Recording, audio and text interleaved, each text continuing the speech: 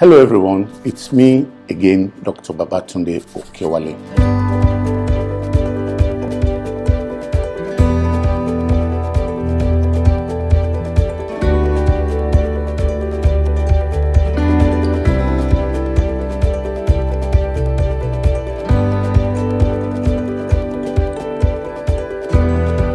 Today I'll be talking about tubal patency test.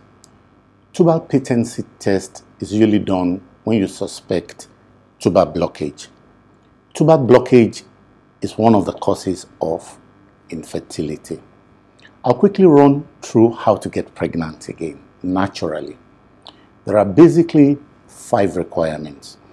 The first requirement is the sperm of the man must be of good quality and it must also be of good quantity. The second requirement is the woman herself must know her fertile period. She must know when she's ovulating. Because it's only at that time that if a woman and a man makes love, the pregnancy can occur. The third requirement is the inside of the womb must be able to accept and keep a pregnancy. The fourth requirement is the tubes must be open so that the eggs and the sperm can meet. And finally, the woman must be producing quality eggs. So those are the requirements. Whenever you're doing investigation for infertile couples, you try and check those 5 requirements.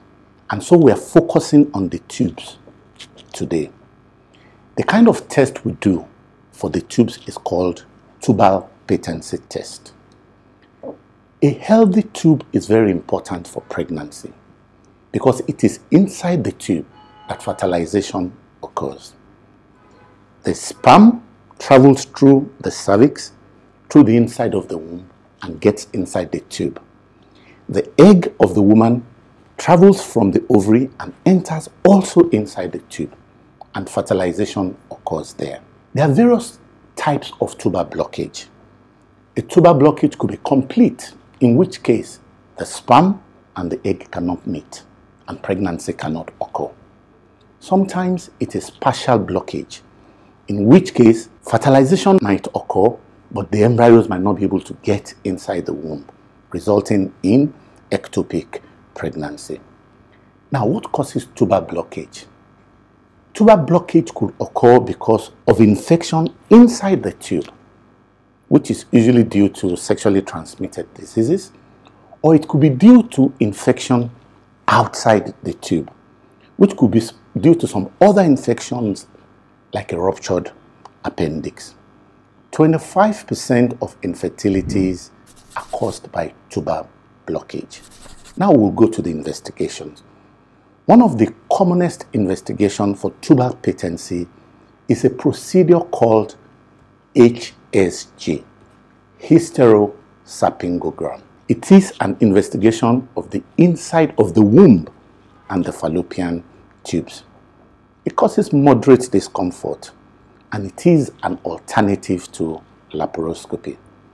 Now, when you do HSG, what we do is we put in a tiny tube at the tip of the cervix and a contrast dye is pushed inside the womb. As that dye is going through the womb and through the tubes, X-ray shots are taken to try and see the path of the dye. If there is a blockage, it is obvious. The advantage of an HSG is it confirms where a tubal blockage is, whether it's at the cornual end or in the middle portion of the tube or at the femoral end of the tube. HSG also tells you a little bit about the happenings inside the womb. Sometimes it detects abnormalities inside the womb. If there's a fibroid inside the womb, it gives a clue to it. If there are congenital abnormalities inside the womb, it also gives a clue onto that. The other way of checking to know whether the tubes are patent is a procedure called laparoscopy. Laparoscopy is done under a general anesthesia.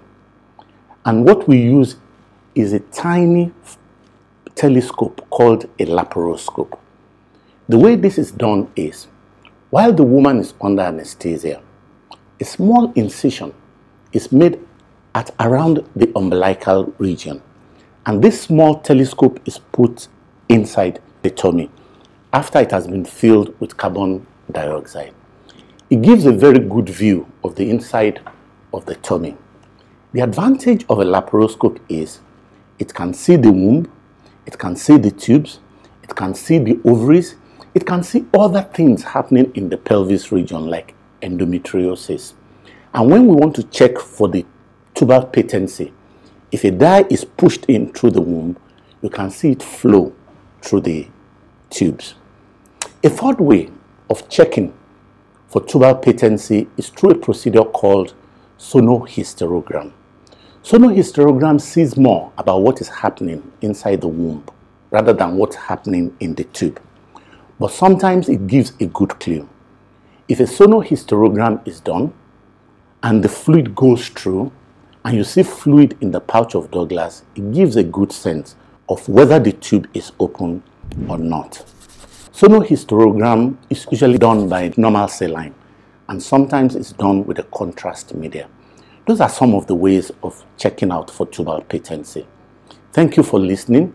To know more about tubal patency, I'm grateful if you can read my book. This book is available on Amazon, but you can also get it by sending us a DM on all our social media pages. Thank you again. God bless.